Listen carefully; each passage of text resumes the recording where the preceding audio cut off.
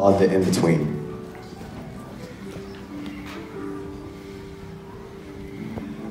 We all wake up and go through our day. But when y'all woke up, did you pray to God that you're blessed to see another day? Or did you pick up your phone to see if that one guy or girl sent you a "Morning, babe, what you doing today?"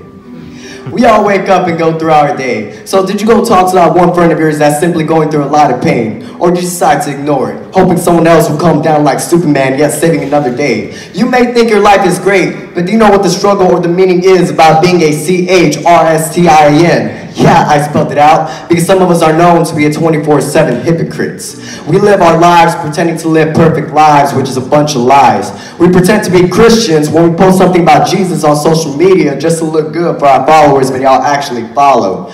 We hide behind our screens showing the world that this is where they need to be, but in reality we're out here getting high on LSD or gossiping when we should be getting high on GOD. See, the society is nothing but a dating app. We swipe right or left, choosing our life and friends, but when Jesus pops up, we swipe left because we don't need the so-called king interfering. But when we're depressed and a mess, we come to him like it's a free clinic and don't want to pay back the spiritual expense.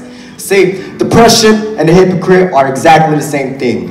You stop believing in certain things and yet still make your pastor and your friends believe that you're a fellow Jesus-loving friend when you know exactly inside that your soul is dead.